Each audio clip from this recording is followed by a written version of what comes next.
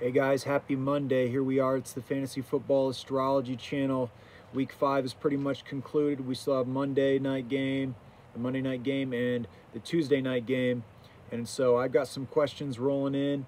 I just want to answer all these in a video. I think it'll make it a pretty nice video, so we can continue to check over the information and see how things feel and see how things look. So that being said, first question coming in is from Irie Soul. He says he needs 48 points to win. He still has Lutz Kamara and A.J. Brown if he plays. If not, he might pick up Kalif Raymond or Cole Beasley. Okay, so we're looking at who do we start if A.J. Brown is out? Do we start Kalif Raymond or do we start Cole Beasley? And so I've talked a bit about Cole Beasley in the past, and he is a Taurus with Josh Allen, but he's a previous Taurus. He's before Josh Allen on the calendar. So Kalif Raymond's in a similar situation with Tannehill in that they're both Leos, but Kalif Raymond is a further ahead along Leo, and so in this case, astrology is pointing and tipping the hat to starting Kalif Raymond this week as a pretty intriguing play. He's a big playmaker. He's a big-time deep threat, and they're even using him in the end-around games, and I suspect he's kind of like a little gadget player they could even use in wide receiver screens and things like that. And so Davis is out this week, as well as Humphreys, and so Kalif Raymond is actually a really nice spot start this week, especially if A.J. Brown doesn't play. And even if A.J. Brown does play, they're looking at, he's probably going to be drawing the cover of Tre'Davious White, so that's a kind of a scary start there. But I think I saw Nelson Aguilar beat Tre'Davious White a couple of weeks ago. So it's not out of the realm that A.J. Brown will have a good week this week. Okay, so that answers that question. Next question is coming in from Goshan Beats. He says, what do you think of the Lions? The Lions are my home team. I love the Lions. Woohoo! Go Lions! And so he asks, is there any good connections there? TJ Hawkinson, Swift, or Galladay? Thanks. And so Detroit Lions are really interesting in that Matthew Stafford is an Aquarius. That is the water bearer. And so it's kind of funny. You look all around to all of his receivers. Galladay is a Scorpio, water sign. Marvin Jones Jr. is a Pisces, a water sign, and Hawkinson is a Cancer, a water sign. So the water bearer has water signs all around him, and so those are decent connections, not world-beating astrology connections, but definitely some confluence there. I think Marvin Jones Jr. probably has the best astrology, all things considered, out of those three guys. If you want to go a little bit deeper into Marvin Hall or Quintez Cephas, they are both Aries, and so they have probably, that's a pretty good match. They probably have a little bit better astrology. Of course, we'd have to see their usage go up, so that's the story there. I'd say Marvin Jones Jr.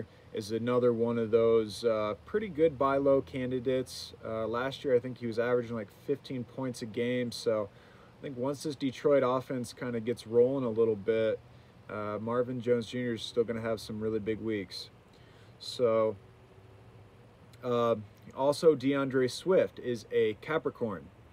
And so, with Patricia as a Virgo and Darrell Bevel as a Capricorn, I think Swift is another super good buy low candidate. I think by the end of the year, he's just so good, man.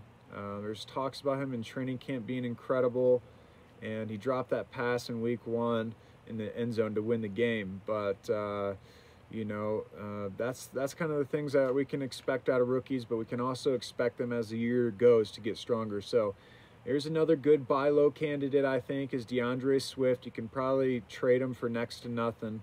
and I have really high hopes, and for good reason, for DeAndre Swift. Okay, so that covers that.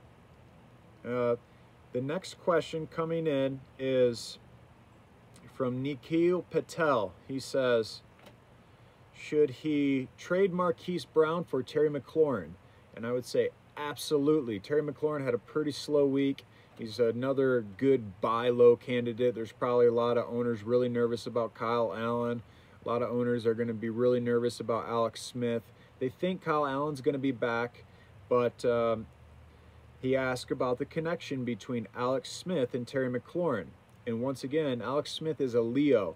So going to a Virgo, the sign right in front of him, that's a really good match. Fire to earth.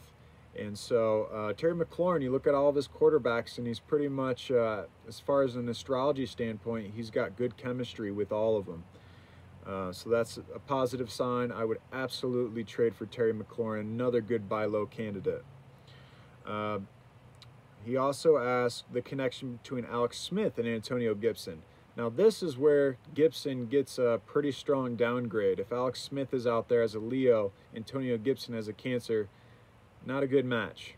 Okay, so that doesn't really scare me from Antonio Gibson. Running backs are more about, you know, getting carries and getting used in the dump-off game. I kind of view Alex Smith as somebody who's a really kind of smart decision maker of the football, game manager type guy, and so those type of guys are always going to be given the dump off game a pretty strong boost. So I still have high hopes for Antonio Gibson even with Alex Smith in that lineup.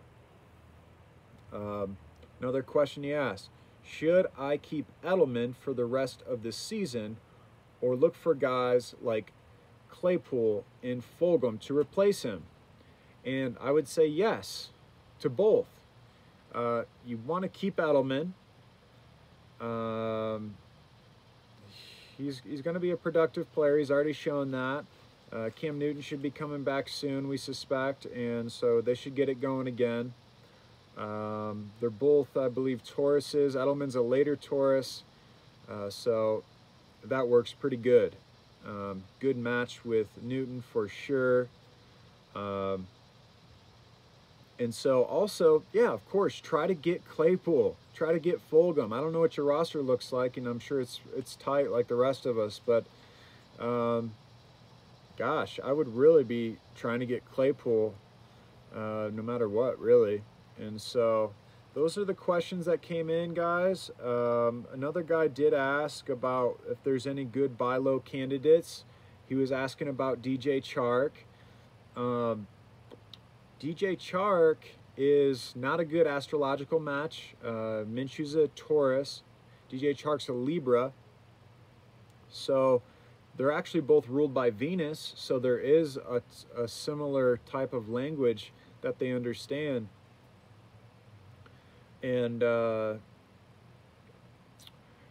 don't know if DJ Chark's really a buy low candidate. I'm pretty high on DJ Chark. I think we saw how Gardner Minshew struggled without DJ Chark out there, and I feel like DJ Chark's kind of his go-to kind of lucky charm guy, even though the astrology isn't great. I think he's definitely the receiver to own in Jacksonville. So Laviksha Shenault is also a Libra. Keenan Cole's an Aries, so he doesn't have like really good astrology with anybody. So I think he'll continue to favor DJ Chark. If you can get him, I would.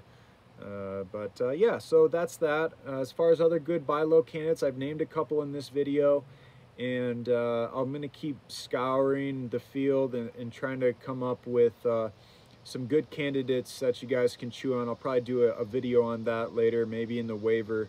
I'll be doing a top 5, maybe top 10 waiver editions of this week. Okay, guys, all the best to you in your games tonight, and have a great Monday.